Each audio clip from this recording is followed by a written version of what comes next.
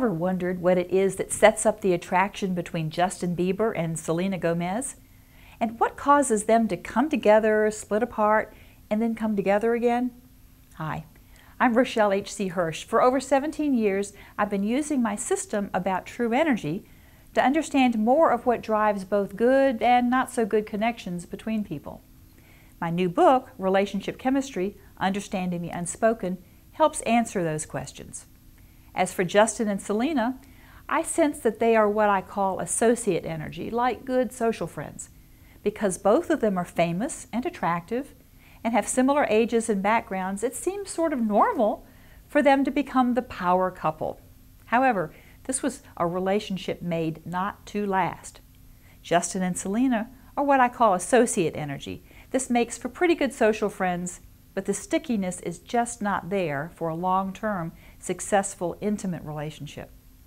I sense that both of them are working to overcome old wounds about how life is that were triggered early in life by their fathers. Justin is working really hard to feel of value, while Selena is working really hard to avoid feeling that she's inadequate or nothing to them.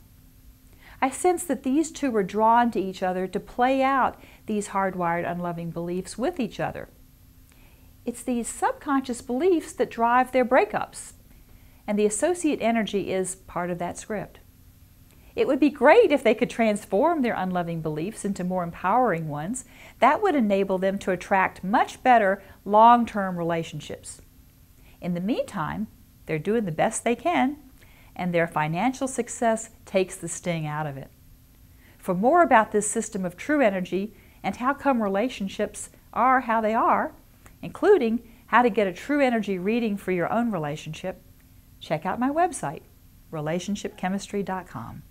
I'll have updates about Justin and Selena in the blog.